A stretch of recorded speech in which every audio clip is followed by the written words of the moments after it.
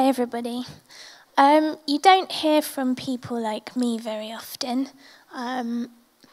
because the nerves and the beating heart, which I have right now, and the sweaty bits are a bit too much to handle for many shy people. I remember the day that shyness took over my life. I was 14, roughly, and I was at school in a French lesson.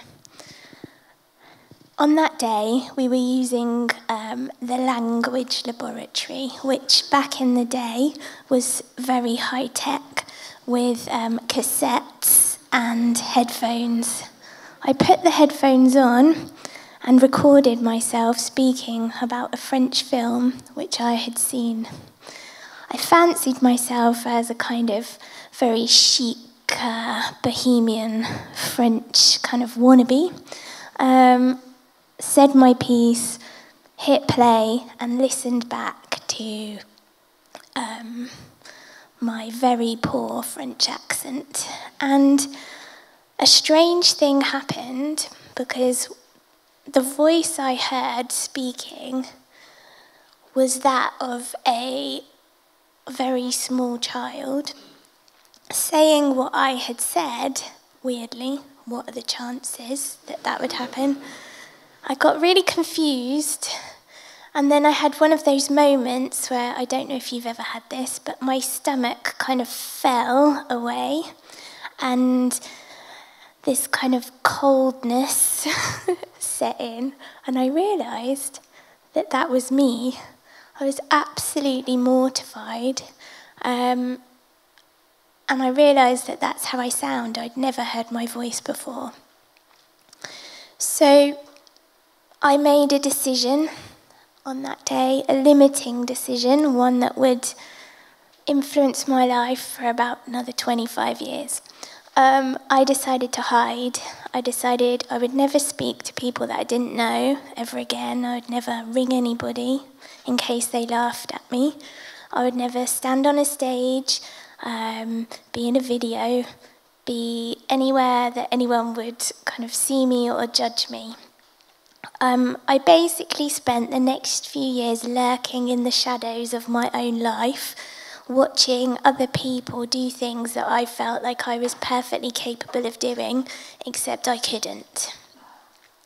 Did I tell anyone about this? Of course I didn't. And that's the thing with shyness. We like to hide. We don't get on the stage. We don't push ourselves forward on social media. We don't pitch our ideas.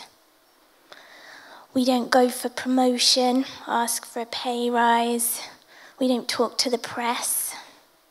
And so all our ideas and thoughts, all the valuable gifts and talents that we have, stay locked up inside us, and we're kind of invisible. And in society, we don't talk about shyness. And when we're silent, all those worries and all that uncertainty and all those insecurities and awkwardness, it all just stays inside us, locked away, and we keep it to ourselves. And when we do that, it doesn't just magically go away, it grows. And then the other difficult thing is, because we're not talking about it, all the other shy people feel like they're alone too. So shyness makes you feel isolated and alone, and yet you're not alone, because according to research, 57% of people are shy in Britain, 57%, and around the world that's on average about 50%. 50% of people feel this way, and 99% of people have felt shy at some point in their lives. So if it's normal and you're not alone, especially now, I feel like it's something that we should talk about a little bit more. And given everything we've just lived through with the past couple of years, with the pandemic and all that isolation, social distancing. I'm sure that if we did the research again, the number would be even higher. If half of all humans are shy, we can't all be broken. And yet we're always made to feel like we are, like we need fixing, or we need to somehow change ourselves to fit in with this kind of outgoing ideal of a human. It's like only loud people are acceptable in society, and we start to hear that message from school, and it goes all through our lives. We hear that message, in politics, in the media, in business, everywhere really.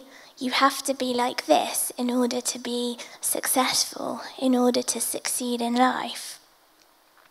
But I don't think we need to change. I think we need shy people. I think our voices matter. I think we need a range of personalities and perspectives in society, a range of voices, and that everyone deserves to be heard.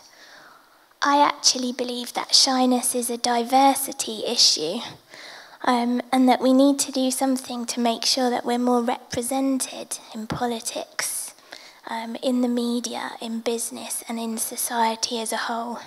Because we're not shy because we've got nothing to say. We have ideas and thoughts and all kinds of solutions inside us. It's just that it's difficult to get a word in, and we struggle to find our voices. So imagine, every time you have a meeting, how many people are quiet? How many people are basically silent? Every time there's a challenge in your business, how many solutions are missed? Every time you have a brainstorm, where it's kind of the loudest people just shouting out, how many innovations are missed or silenced? I believe that is the silent potential in our society. After a particularly painful panel experience with a very loud lineup, where I literally had to try and fight people for the microphone. I am actually a boxer, but I didn't use those skills on that occasion. I thought that might be a bit inappropriate. I decided to do something about it. I decided to try and change the way we think about shyness and set off on this softly spoken mission to help shy people to become more mighty. I set up a podcast, Shy and Mighty. I ended up writing 2 books about shyness, and now I speak, a bit weird really, I speak to lots of people on stages and have to hold a microphone in schools and in organisations about this subject. I've even been on the radio and TV talking about shyness. I want to start a kind of shy revolution, a very quiet one obviously. To unleash the silent potential in our society. Okay, so if you're shy yourself, or you know people who are shy, and I guarantee you do, here are some things that you can try. Okay, the first thing to do is to make friends with your shyness. It's not shameful or embarrassing, and I think it's okay to talk about it. Read about it, learn about it. There's 2 very good books I can recommend. Try and understand when you're shy, why, and how it feels, and kind of what triggers it. Because when you kind of understand it, you can do something with it, you can work with it. I'd like to just make sure you all realise that it's just part of you. Shyness is part of me, it's not all of me. I'm shy, but I'm also quite silly, and I'm good at boxing. It's just part of who I am. It doesn't need to be all of me. And I'm not shy all the time, I'm shy sometimes, and it can come and go at different times. Part of learning as well, I think, is understanding the introvert-extrovert thing. I'm actually an extrovert. I like hanging out with people, but I need time to warm up, and I'd probably rather hang out with 1 or 2 of you at a time. So I think a bit of education goes a long way. When you understand it, you can do something about it. Embrace the upside of shyness. Okay, I think we've got skills in spite of our shyness and also because of it.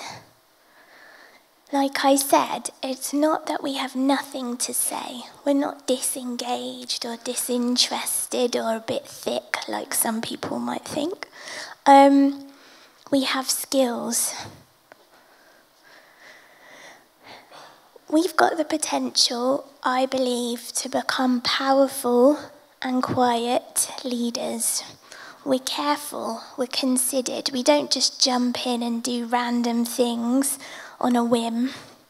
We might not be good at blagging it, but when we've prepared and done our research, we have deep insights and we can come up with lots of really good ideas. We love a bit of research and some planning, and I don't think there's anything wrong with that. And like I said, we might not be great at working the room, but we are really good at kind of deeper connections with fewer people. So try and embrace the upside of being shy. Don't always think of it as a problem that needs to be solved. Take control and create the conditions that work for you. I mean, after all, you're the boss of your own life. You're the boss of your shyness. I think it's enough, we've spent enough time letting it control us. Instead, it's up to us to look at situations, maybe work-wise or socially, and try and change things to make them work for us.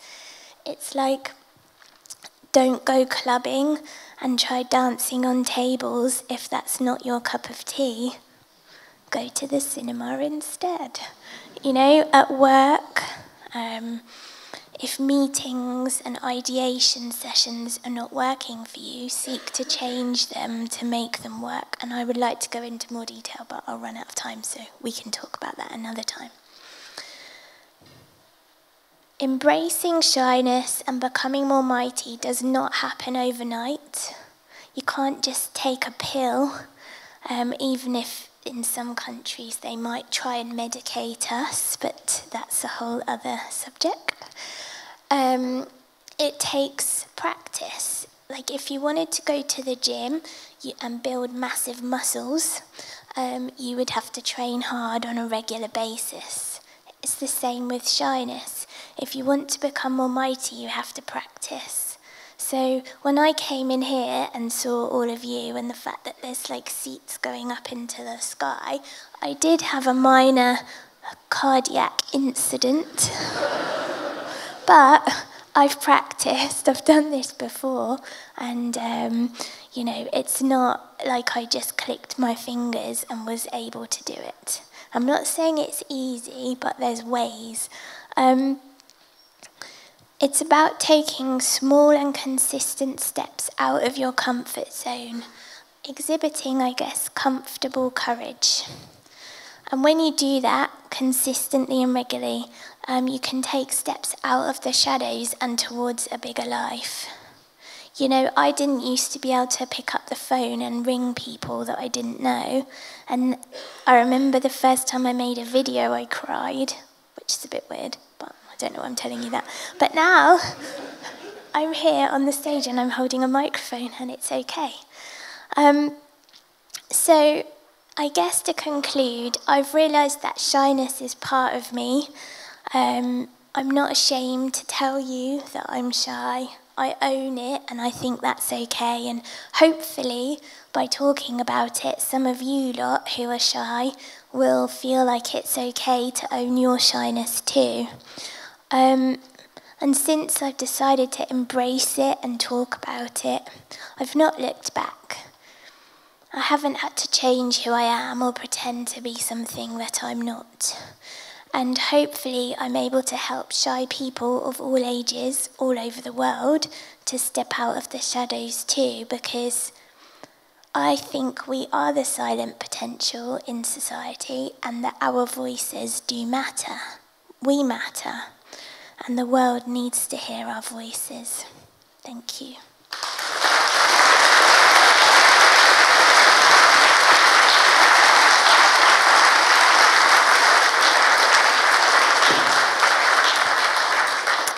First of all, thank you. And I know that you were having a genuine minor cardiac incident prior to the talk, so thank you for sticking with it. I was actually thinking while when you were talking, is to some extent, why does shyness even exist, right? And in the same way that if there's something wrong with it, that it should have been bred out of us by now, right? In the same way that, you know, over time people have got generally taller, and a number of traits that over time. I think we need it. Like, I think that in the caveman times, if everyone was out there trying to kill the beasts, then society would have been wiped out. So, well, that's to my next question, because admittedly, the first question is a little bit, is in your experience, what are shy people naturally good at? I mean, if you were going to have to employ or guide 100 super shy people to something, yeah. where would you tend to? I think shy people are really good at researching and planning, in-depth thinking. We're good at counselling and helping others on a more kind of one-to-one basis, perhaps, than addressing a room. Although the lights mean you can't really see everyone, so it's okay. But I think generally in society we could do better at trying to give other people a voice. So listening, running meetings and events and, I guess, kind of structures, creating structures that invite people to speak, that give everyone a chance. When it's people talking over each other, or interrupting or requiring people to stand and pitch in front of lots of people in a highly pressurized situation. I think that you miss out because shy people we don't enter competitions. We don't put ourselves forward.